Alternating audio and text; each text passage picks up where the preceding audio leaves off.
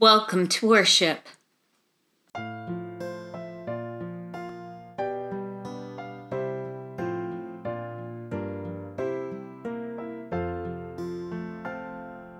Living Christ, may we, your people, find joy in you. Day by day in sun and shadow, find joy in you. Light and darkness, pain and pleasure, flow in ever-changing measure. All who know life's greatest treasure find joy in you. Joy is ours in every moment, looking to you. Life is praise and deep contentment, looking to you. Though our death is ever nearing, Lord, we sing your soon appearing, passing sorrows persevering, looking to you. Lord of love and light and beauty, praise be to you.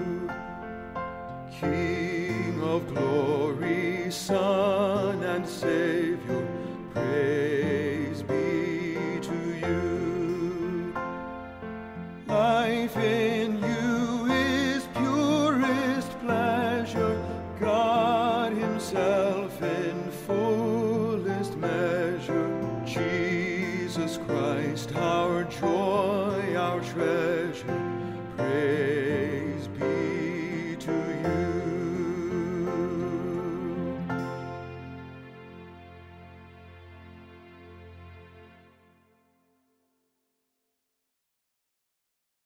Lord, we come before your throne of grace, not trusting in ourselves, but in your marvelous and gracious love, as it seeks expression among us.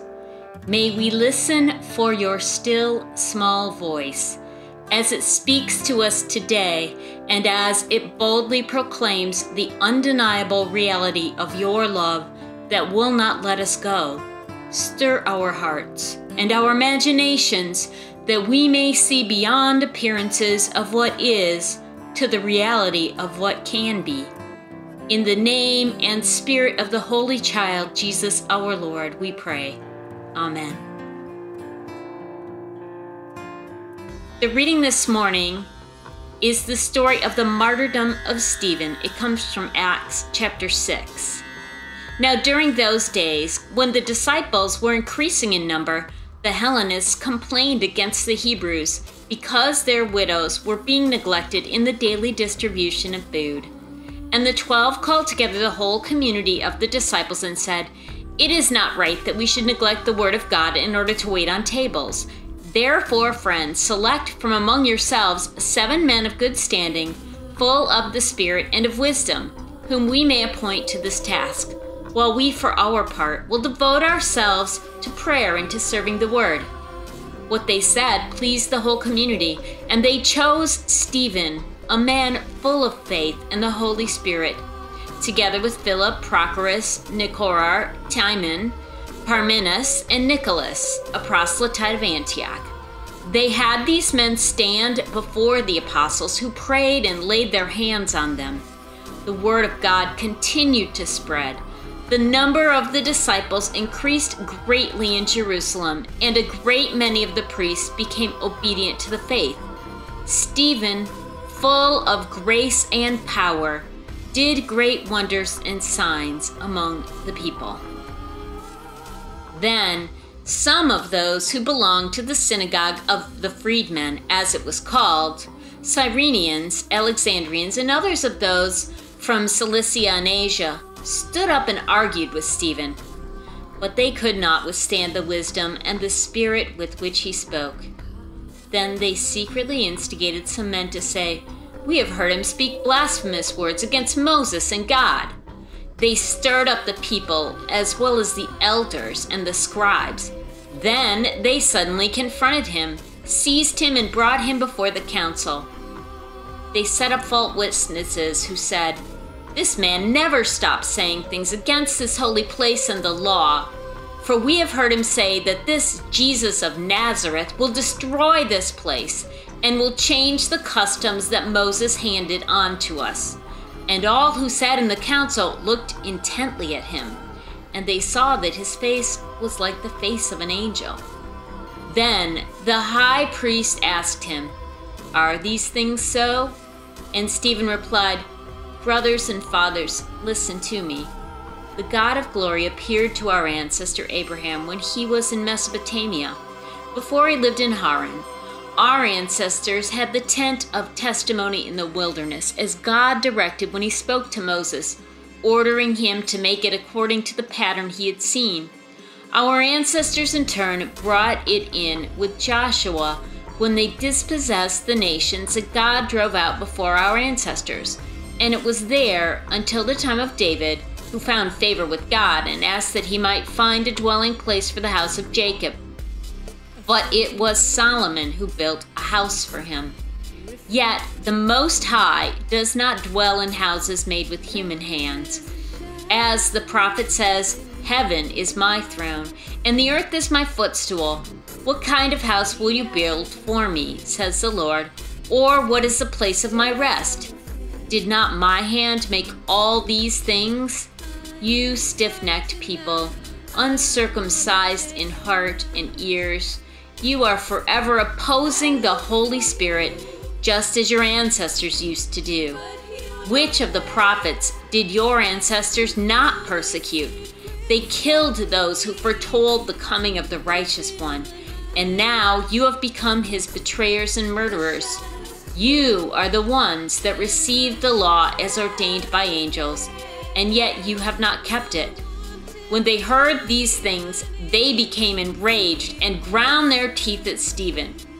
But, filled with the Holy Spirit, he gazed into heaven and saw the glory of God and Jesus standing at the right hand of God. "Look," he said, "I see the heavens opened and the Son of Man standing at the right hand of God." But they covered their ears, and with a loud shout, all rushed together against him. Then they dragged him out of the city and began to stone him. And the witnesses laid their coats at the feet of a young man named Saul. While they were stoning Stephen, he prayed, "Lord Jesus, receive my spirit." Then he knelt down and cried out in a loud voice, "Lord, do not hold this sin against them." When he had said this, he died. Here ends the reading. Today's scripture reading from the book of Acts tells the story of Stephen, the very first martyr for the Christian faith. Stephen's feast day is December 26th, which is why the carol about good King Wenceslas refers to Stephen. It is the day after Christmas Day. It is said that the blood of the martyrs is the seed of the church. The church father Tertullian is the first to make this now famous, if somewhat disturbing, observation. The fact that some people have always been prepared to die rather than deny their Christian convictions attracts people. Maybe because people become interested in figuring out why the faith is so compelling that people are willing to sacrifice their very lives rather than renounce their faith. Faithfulness unto death sounds noble. The book of Revelation says, "Be faithful unto death, and I will give you the crown of life." But the reality of martyrdom is messy. In the first 100 years of the church, before Constantine, the Roman emperor, adopted it as the official faith of Rome, church leaders developed a practice of penance, sometimes called reconciliation, for those who commit serious sins, including the sin of apostasy, that is, the sin of renouncing the faith or of practicing some other faith. The reality is, during some of the periods of persecution of members of the church during the Roman Empire, before the adoption of Christianity, some church members renounce their faith or go through the motions of worshiping the Roman emperor in order to preserve their own lives. These Christians often did this for perfectly noble and understandable reasons. Often they needed to stay alive in order to continue to support and care for their families, for example. Reconciliation or penance is still a sacrament in the modern Roman Catholic Church, but it has changed significantly from the early days of the Church. Generally, nowadays, if penance is prescribed, it's quick and easy. Forgiveness is a foregone conclusion in many cases, if not most. In the early Church, penance is serious. Penance is prescribed for very serious sins, such as murder, adultery, or, as I mentioned previously, apostasy, renouncing the faith. A person could only go through penance once after being baptized, and this fact caused some people to postpone baptism until fairly late in their lives, in case they would need to do penance for some reason. Both paths, the path of martyrdom and also the path of sin, penance, and reconciliation, both of these paths have led to the church that we have today. Those who remained faithful unto death, sacrificing all for the church, and also those who compromised their beliefs or who fell into sin and then later repented, both of these types of people are part of our heritage and still part of who we are today as a church. In the modern church, redemption stories can actually attract more people than stories of saintly modern martyrs. Some preachers and writers who came to fame claiming to have sketchy criminal past before a dramatic conversion have been exposed as frauds. Such was the case with Mike Warnke, whose fabrications of being a dangerous Satanist were exposed by a pair of Christian journalists. This was after he had been making a living off of his fake former sinning persona for over a decade. I do know many people who have turned their lives around through an embrace of Christian faith, and you probably do as well.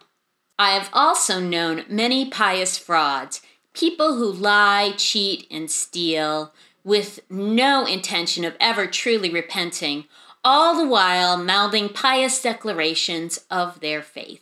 Jesus told us to beware of wolves in sheep's clothing. It's always good to bear in mind the words of Jesus when judging the people we know. You will know who they truly are by the fruits that they bear.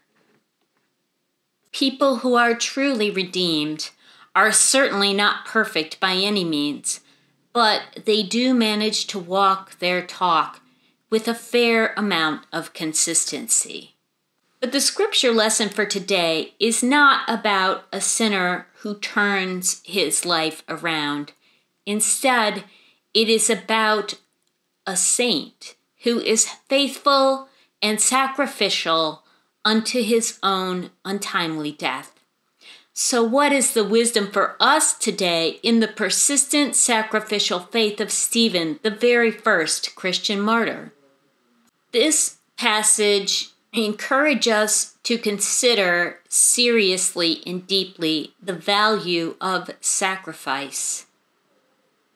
You may never be called upon to sacrifice your life for a cause that you value, but you will regularly be asked to sacrifice in pursuit of a greater good.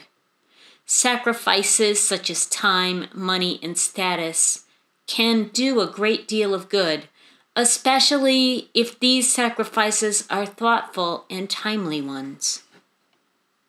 So what is sacrifice? Sacrifice is giving up something good for something better. It is important to remember that not every request for sacrifice is a worthy request.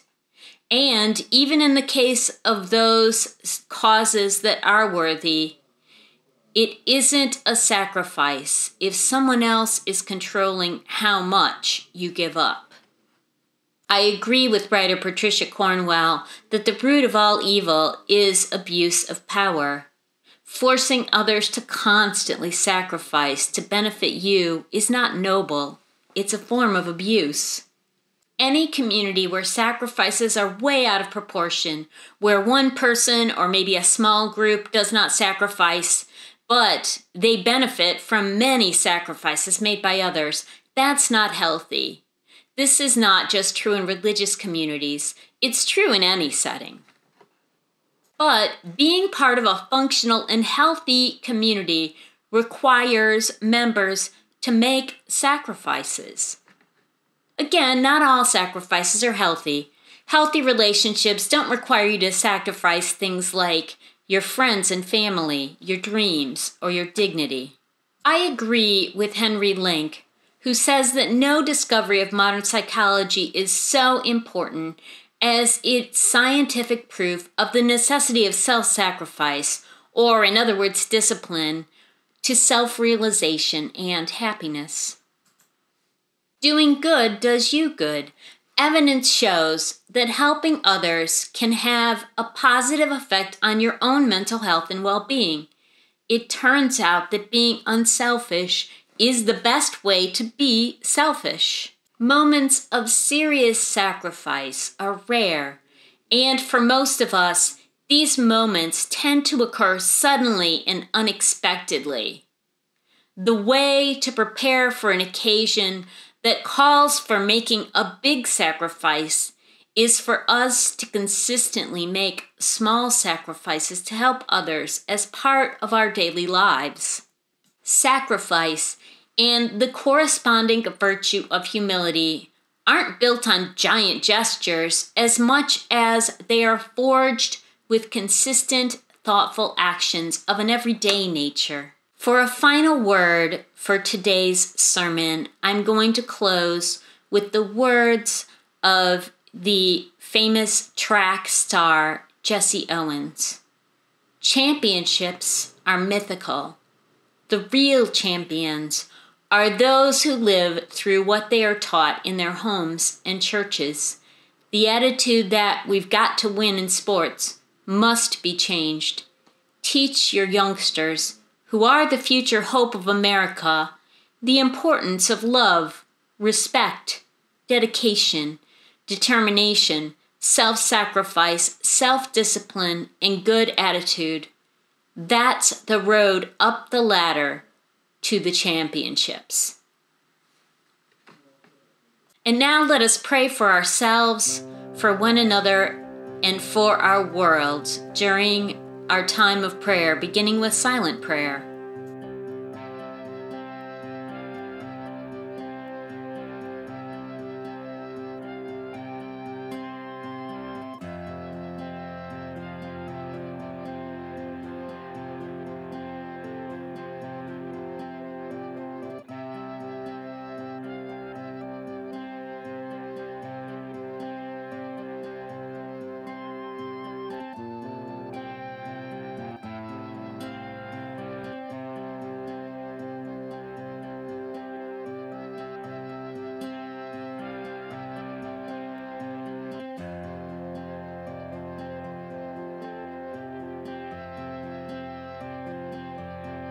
God of love, you call us to make sacrifices.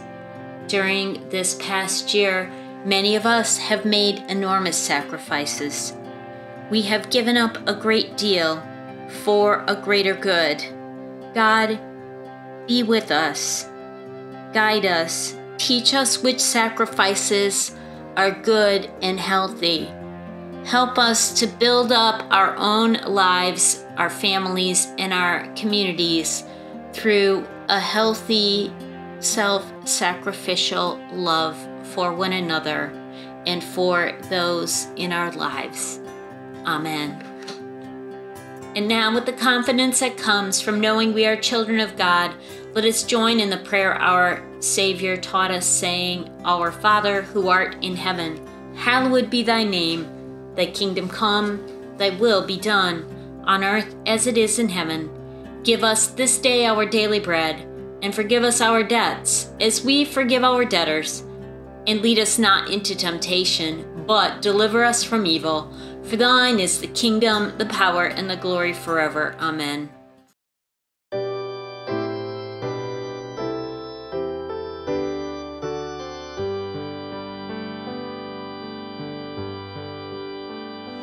O holy God, the Lord Most High, your greatness fills all time and space. Who dares approach your awful throne, or stand before you face to face?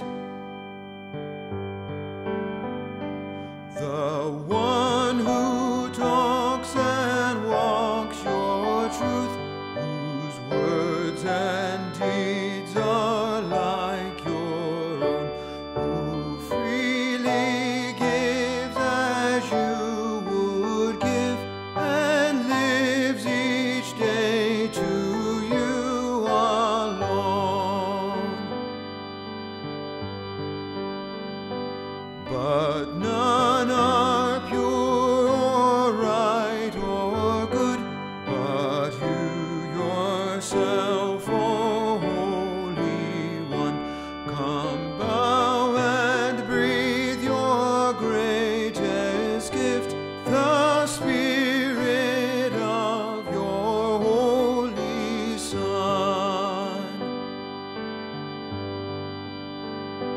In him, our Lord, we simply share the goodness only you can be, a holiness that's rich and real, that all the world can feel and see.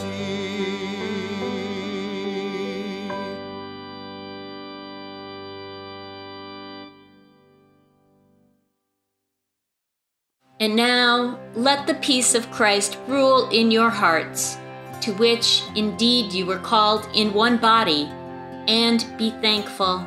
Let the word of Christ richly dwell within you, with all wisdom, teaching and admonishing one another, with psalms and hymns and spiritual songs, singing with thankfulness in your hearts to God. And whatever you do, in word or deed, do all in the name of the Lord Jesus, giving thanks through him to God the Father. Amen.